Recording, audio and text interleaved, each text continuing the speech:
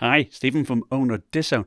Well, the most common comment in my channel of late is, why are these great AMD laptops, you know, with the 4800H, the 4900H, the 8-core CPUs, why are they getting stuck with lower end GPUs, you know, maxing out at the RTX 2060, and in most cases, to be fair, you know, a max-Q version of that, 1660 Ti's, or even in the case of the Legion 5, you know, a 1650 Ti. It's like, come on, man.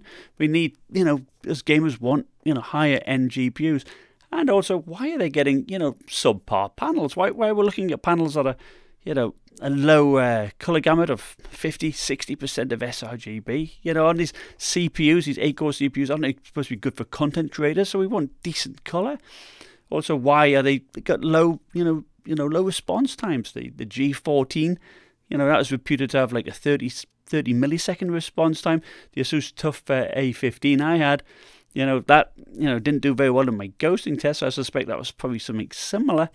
You know, what is going on here? You know, we want a high refresh rate, we want a low response time, and we want good color gamut. And we've been seeing those type of panels for quite a while now on the Intel laptop. So, you know, why that? Why is that?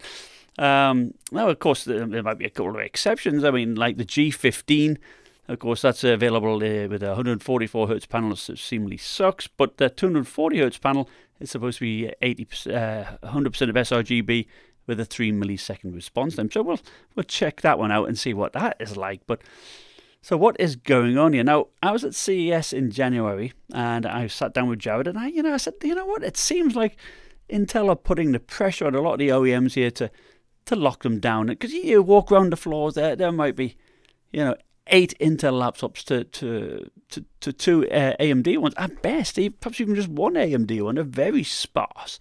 The Dell G5, for instance, the special edition, that was tucked away in a corner, you know, in the dark. Nobody wanted to see it.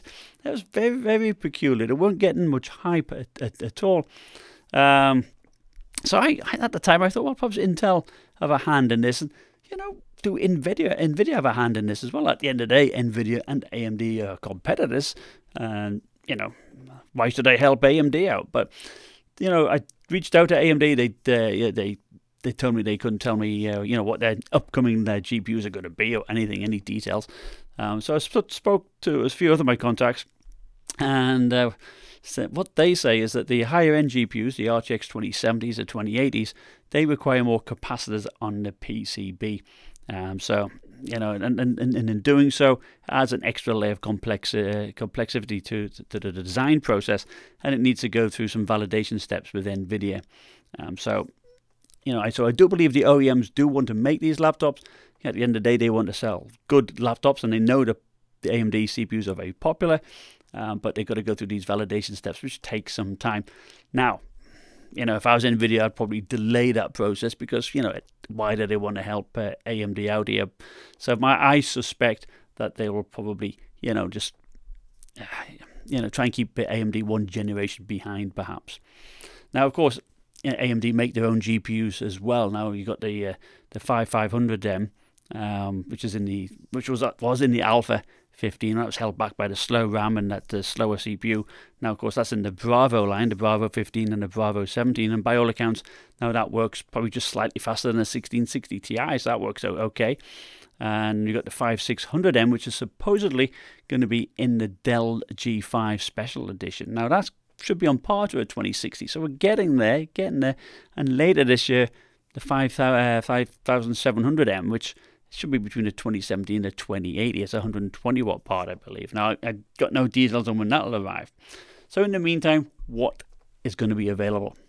Well, some good news. Could be our savior here. Electronics will be releasing a version of their Mech series, 15-inch laptop, I believe. And that's going to have the 4800H. And it's going to have the 2060, but it's going to have the Electro Boost, which, if you've seen my reviews on those, it boosts it up the power, and it's going to boost it up to 115 watts. Now that's going to be pretty good, because then that's going to put it on par to a 2070 Max P or a 2080 Max Q. Now the downside, they tell me, is going to have like a 48 watt hour battery, but my Asus TUF A15, you know, watching YouTube, that got me around about 5 hours. So I think it's going to be okay. And it's going to have the power that we want. Now, I don't know about the display. You know, details will emerge and I'm sure we'll be seeing that within, next month or two. So that is good news. Anyway, this is going to be just a little discussion. Let me know what your thoughts are. Put in the comments below, and thanks for watching. Bye now.